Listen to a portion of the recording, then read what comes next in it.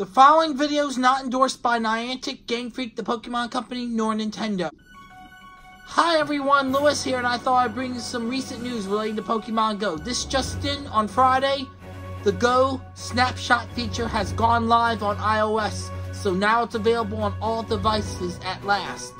To use it, you have to click on the camera in your bag, click on the footprints, and your Pokemon will come out of its ball anywhere you take pics.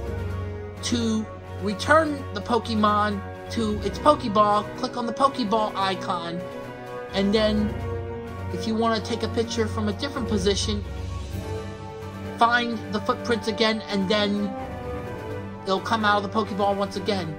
In other Pokemon news, the Clamperl Research event was much better, and as a surprise, Niantic surprised us trainers with shiny Clamperl, in which I also caught some myself, which you will see when I post the video recapping this event.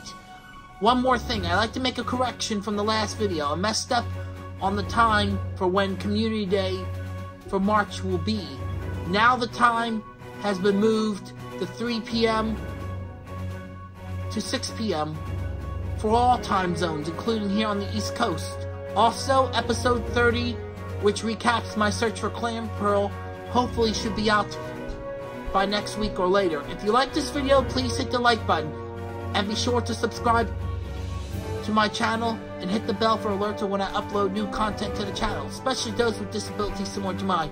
You can also follow me on Instagram, Twitter, and Facebook. And remember, it's time for adventure!